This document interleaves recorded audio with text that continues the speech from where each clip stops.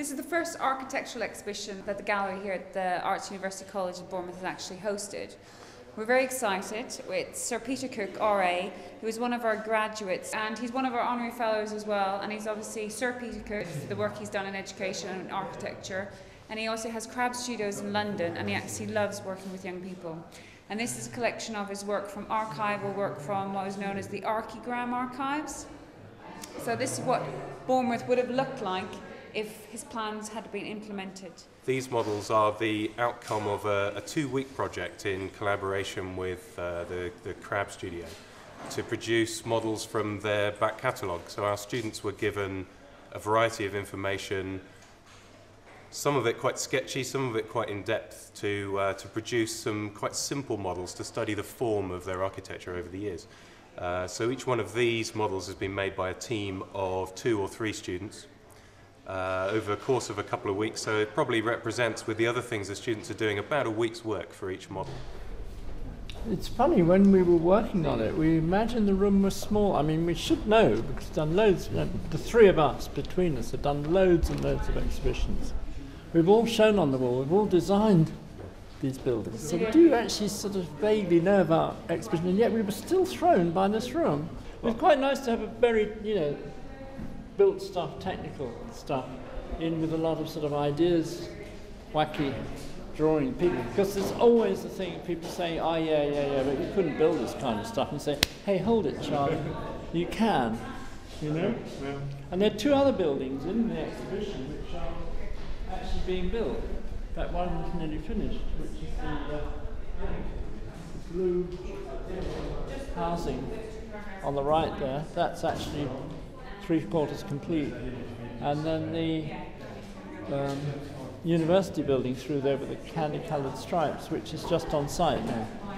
So it can be done. Traditional buildings around the sort of surroundings, and this sort of brand new modern cutting edge building which you have in the middle. So will that be cast out of a solid piece of resin? No, I'll make a mould from that. Right.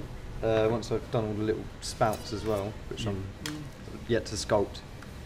And then from the mould I'll make I haven't really figured it out yet, but I've got a couple of ideas.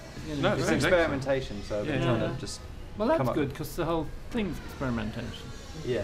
It's in the spirit of the the whole exhibition. No, we're really impressed by your stuff. Thank you. We think it's smashing and very, very sensitive. Oh, good. Really got it, actually. Yeah, I'm really enjoying doing it, actually. That's the fly tower and the large auditorium there. But obviously this half has to be poured. Each piece has to be poured from the largest part of the building. Oh, so God, yeah. So on this one it's the roof, and on this one it's the base. So I'm doing half of it and then turning it over and pouring it the other way on the fly tower. Well, you've written to the challenge. Yeah, absolutely. We really like that stuff. Very fragile, just be careful. This one's a hollow shell. This is an architecture student. Yeah, second year student produced that for. Do you know what? We commission people. We've used a model maker to make stuff like this. Okay, yes. But we always have a lot of problems because we want to get it thinner than they'll let us go. Yeah. How thin can you go? Well, this is a great example because this is less than a millimetre and it came out okay. Okay. So depending on the geometry, it allowed us to go that accurate. That's about the limit. Yeah. Absolutely. Yeah. We would say 1 millimetre. Right. For this technology, this is a few years old now. You know, there's new technologies that come out. Because I've seen glossy ones that look smooth. That's I don't know, right, maybe that's another technique. Different type of technique. That's a similar principle. It's a robotic arm. Right. Moves forwards and backwards, left and right, and it deposits material like a glue gun. Right. So you've got a big feed of ABS resin, and then it deposits it layer by layer again over time, and you get a physical resin model then. So there's loads of technologies, far too many to keep up with. You know, we've chosen this one. It's quite cheap per model, so a student can afford it. How much is it? How much was that model? The egg? Yeah, the egg, probably £3 or £4. Oh, that's brilliant. Yeah, very inexpensive. Wow.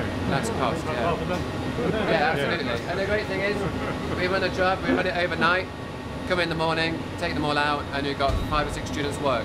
From architecture, interior architecture, model making, fashion products. So yeah, a whole broad range. So Gavin's going to get something to in Friday, aren't you? You're probably aware, Peter, that Bournemouth is having its town centre vision process. I did hear it's about interesting. that. Someone is making a movement. There is. Oh there is, yeah, that's good. serious. Why aren't we doing it? We The are. project managers are going to. Cut a long story. Well, we will have on the when is it the second or the third? Third. We will have the chief executive from Bournemouth Borough Council, and we'll have the project manager for it, which is Stephen Peacock, and I'll make sure you're introduced, because I think because of the Archigram materials, it's just the timing is brilliant, because they've been labouring over this for about the last year. And of course we do boast the worst building in Britain, which is the IMAX. That whole neck of the pier has always been a mess. It's never gelled. No.